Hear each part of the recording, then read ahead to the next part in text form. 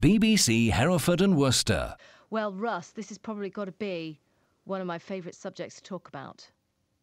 Cool. What subject? The Spending travel or money and travelling, and if we had spending money? all the money in the world. Well, isn't it a great conversation? If you won the lottery, what would you do? What would you buy? Where would you go?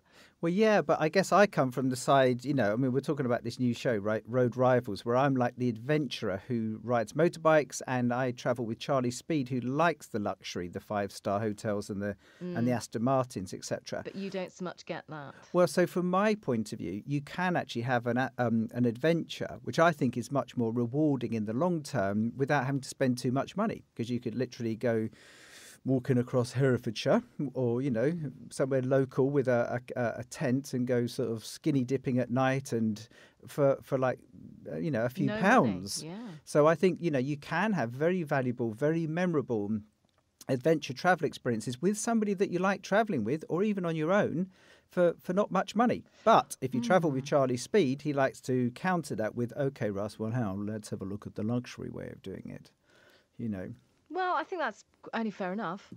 I can see which way you're going, A bit of Kate. balance. Actually, no, we just had our annual holiday. We drove to Brighton with nothing booked, and we stayed in a very inexpensive hotel for one night. Then we stayed on a friend's floor for the next night, and we literally just visited friends, and that was our holiday. And it cost us next to nothing except a tank of fuel. And a few bottles of wine for our hosts. Oh, and wow. so we have definitely done... And before, we've gone to America and lived it up for a couple of weeks. So we've done it both ways. It works, doesn't it? Yes. Do you know what? You're making a good point, because you can have a great time. It's kind of who you're with half the time. Well, 100%. I mean, bizarrely, this idea, Road Rivals, didn't actually start off as a TV show. It started off with a friend of mine, Dan, was putting together an article for a magazine. And he said, look, we've got this guy, Charley Speed, coming down in Aston Martin. We've got some bikes. Would you come along and ride the bikes and contrast the two? And then it grew into this idea of a TV show, because there are these different ways of travelling. OK, we might contrast it a bit more, in a bigger way on the show. But that principle, I think, does work for everybody watching. That sort of set. And also, but Charley and I found that we travelled very well together. So to pick up on your point, you could go to the most amazing place with someone that actually doesn't jive with the way you travel, and you could have a miserable time. In fact, I'm sure lots of people out there have gone on holidays with people they thought they knew well and actually just got irritated. But if you find somebody that you love travelling with, you can actually, it's a way of life. And it's not necessarily who you travel with. It can be who you meet. Yep. And they can be, you can be in the most basic place in the world or the most luxurious place in the world. Am I out to lunch here to say that actually I prefer to meet people who have little than people who have a lot? Well, I think you learn more from people that have an integrity about themselves. I think a lot of people with some money tend to talk about what they've done and how big their egos are, etc. Whereas actually people that are genuinely... We're generalising, obviously. Can we generalise?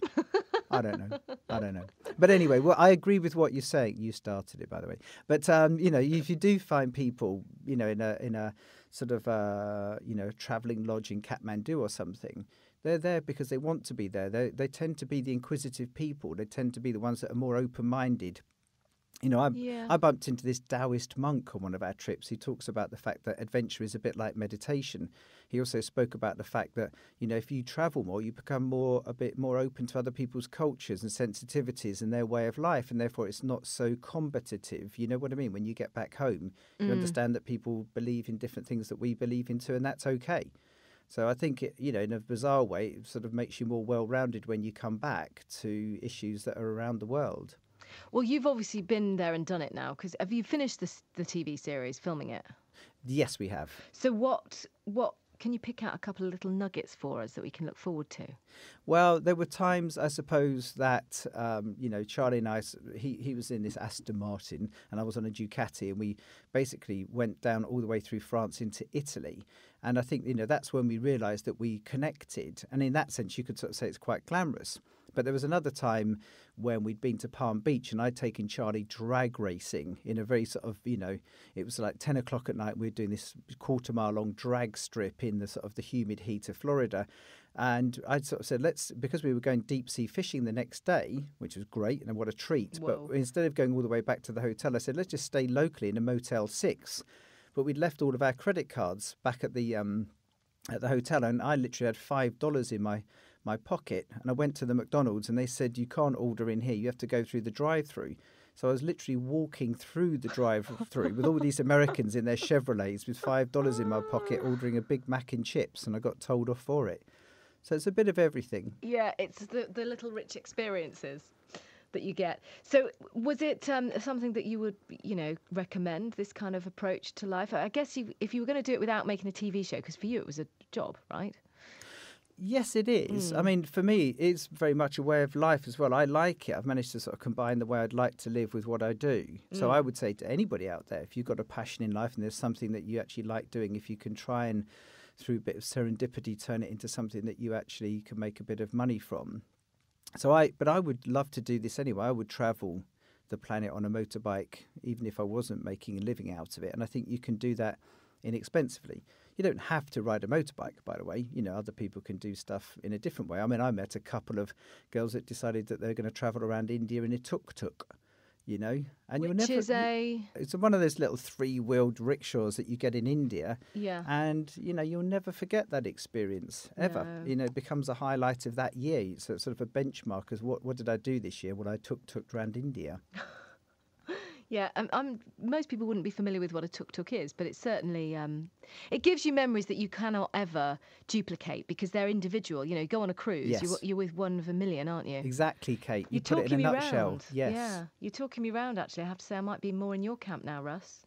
Well, I think you can do both. I'm not saying to people, don't do this, don't do that, because life is not about saying to people, don't do stuff. It's about saying, do stuff. But add to that the thing that you just said, do it your way, do it individualistically. Don't just have it booked through, like you're just one of a bunch of cattle just going through doing the same thing as everyone else, following the crowd. There you go. Be the rogue sheep. Rogue. If I've never done it and I think about starting, I mean, obviously we can watch the show and get some inspiration, but just from the horse's mouth, I know you've mentioned the motorbike thing, but I'm never going to get on a motorbike. No. Not even if someone else is driving. Well, I will, but reluctantly. Horse? Oh yeah, defo. There you go. Okay, so what? Really? That's a bit slow though. Well, hang on a minute. What's the question you're asking How me? can I get out? How can I get out and travel and have a nice vacation? Making it individual. Well, I tell you what. I mean, when I went to Guatemala once, and I just travelled around in the local buses. And the fact is, in a local bus, one, it's cheap and cheerful. You meet the local people. You see everything that's going on around you. They tend to be very safe as well. You know what I mean? Right. And I think, that is a legitimate way of travelling around. And, but the other thing, of course, is train. So I've just done the Trans-Siberian Express from Moscow to Beijing. And so if you want a great adventure, something where you're travelling with local people and you get a sense of, actually the country you're going through, I'd go by train. But okay, I guess, and in a way, you get to see a lot of the countryside and the land around you while you're actually travelling that way. Yeah, 100%. Okay, so what do we need to look out for as far as perils are concerned? Well, I think, 100% before you go to anywhere, just take a bit of advice, but don't get put off. A lot of people generally, often, it happens to us now, like, I wouldn't go there. And that's why a lot of people don't do anything, because they just get put off. And you will find that if you open up to people and say, look, I'm thinking of going to the Congo or something. Oh, you can't go there, you'll never survive. So, don't be put off by people putting you off. I think the other things is, bugs and spiders. Always take plenty of DEET with you, because that will keep away not only mosquitoes, but things like ticks, because ticks actually have, different sort of diseases attached to them. But they're not really a drama if you go prepared and actually are knowledgeable about it. But for instance, I spent a night in a tropical rainforest one time, and our guide decided to leave us literally overnight. I was trying to keep the fire going, and I was going out from, my sort of hammock, trying to pick up old bits of round dead wood. And in the morning, this guy turns up and goes, how was your night? I said, it was pretty actually miserable, to be quite honest, but amazing experience. And he said, you know what? When I left your site last night, I nearly trod on a bushmaster snake. He said, I literally only caught his eyes in my torch. And he said, I laughed a lot and I went off. And the bushmaster snake was just outside of our camp. If I'd picked that up, could have been game over. Google it. Bushmaster snake. Yeah. I am going to Google that. Yeah, Google tuk-tuk as well. Yeah, and then I can picture myself doing it. T-U-K. Okay. Well, some wonderful stories there. You're a lucky guy, you know that, don't you?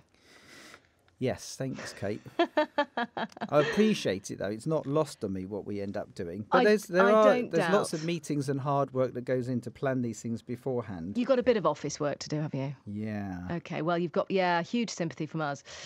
Russ, when's the show on? When can we see you? 9 o'clock tonight, Travel Channel. Excellent, can't wait. Good luck with your next project as well. I'm sure we'll talk again then. Thanks, Kate.